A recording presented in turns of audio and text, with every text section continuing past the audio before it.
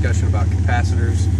So we got a bank here of, this is 12 capacitor banks, you know, 6 capacitors in series, capable of being charged up to 16.2 volts. But what I'm showing here today is that that's the max charge you should give them. That doesn't mean they're 16 volts. So we're going to go ahead and kick on the electrical system and show you the voltage they are currently at. And this is the maximum that I'm going to charge them up to. 15.2, 15.3. It's just where they are. You don't. So everybody's saying, well, these are really 14 volt cells or really 16 volt cells. They're not. You're wrong. They are. It's the same voltage it would be if I had batteries. Doesn't matter that I have capacitors, batteries, whatever. What does matter is whenever I shut the car off, what the voltage is. And we're going to get to that in a minute. But what I wanted to do was go ahead and turn it up and show you what my voltage is with the alternator charging the caps. Now we don't have idles or the rev set. We're just plain at idle. I think 600 engine RPM, so my alternator really doesn't put out a lot here. So we're just going to kind of turn it up, ease in, and see what our voltage is.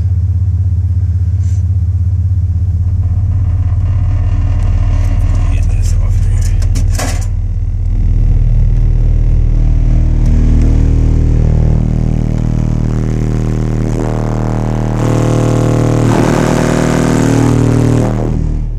Alright, that was full tilt.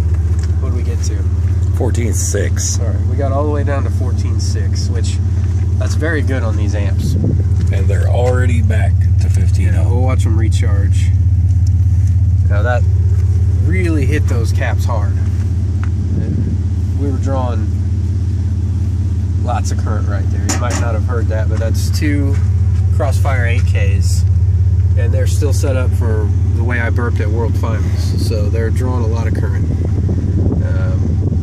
So those caps, while they may have held the voltage up, they were depleted. You know, and that's really why we use caps, honestly. The difference is that I want to show you is that they have no reserve.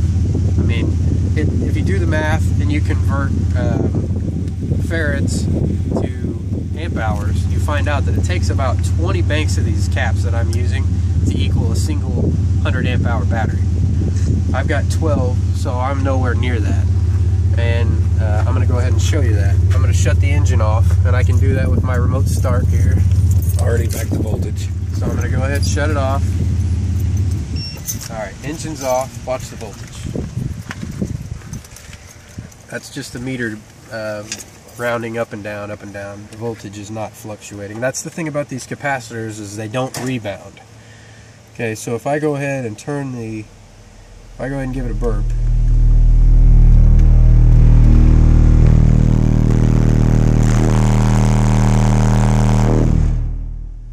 they don't rebound. So with a battery, if you went down to the battery's voltage, it might drop to, you know, 12 volts, and then after you shut everything off, it might climb back up to 12.6.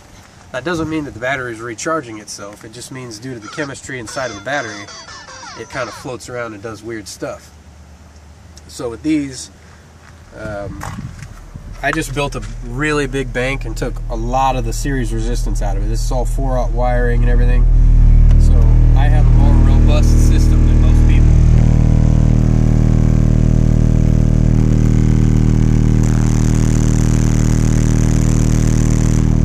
But once they drop, they drop. They don't come back like a battery. So we don't have a lot of reserve. I happen to have more than most people, but we're just showing you right now. And I'm gonna go ahead and kind of shut everything off, other than the amps, and so you can just watch the idle current drag them down. And it does it pretty quickly.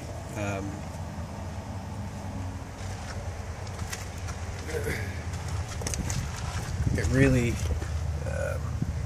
it's about like 30 seconds per tenth of a volt with my bank. And this bank is powering the car. It'll start the engine and everything. In fact, if we drag it down too far, we're not going to be able to get home from where we are. So I have to be kind of careful with this video. But just showing you, like with batteries, what you got to do. A battery does not like to discharge as much as these caps do. These caps don't have any kind of reserve like a battery does, so they like to dump as much current up front as possible. They're not good at it over a prolonged period of time. That's why they're doing this so well. With batteries, they really don't like to do a prolong or a burst draw. They like to do a more prolonged, slow draw over a period of time. So that's why the more batteries you add to your bank, the easier it is on each individual battery, and the better everything performs. With these, it really, you know, you really just, they're fast burst caps. They're good for us burping. They're not good for car off. They're not good for any. So what I'm trying to show you is don't compare batteries and capacitors, because you can't say that these are like a 14-volt cell. You can't say that they're anything like a battery. They're completely different in every way, and they need to be treated the same, which is why in all these organizations everybody's debating, well, should we allow, you know, caps in this class, should we allow caps in that class? And I can't tell you 100% what to do there, but what I can tell you for the organization I compete in, my opinion on that is the only way to do it is with a system voltage limit. And some classes actually already have that. But if you say that this is the same as a 14-volt battery, so you class it accordingly, well, that's not the case. Because depending on how many banks you have, it's not going to perform that way at all. In fact, it'll perform more like a motorcycle 12-volt battery if you have just a few banks. So I was trying to show here that with alternator on, it makes a pretty big difference. I don't get almost any sort of discernible drop. With it off, you could see every burp. It really, you know, it really tapered off and didn't come back. With the alternator on, it was charging me. You know, you had to get into it a couple hundred amps before the caps ever started to discharge. We got down to what, 14.6, and then I think the other ones we dropped off more than that, and then we stayed down. I mean, we're down to 13.5 now with just the amps, and I've been trying to stall and baffling you with BS for what, 3 minutes now, 4 minutes now. So much longer and we're not going to be able to get home, so I'm going to stop.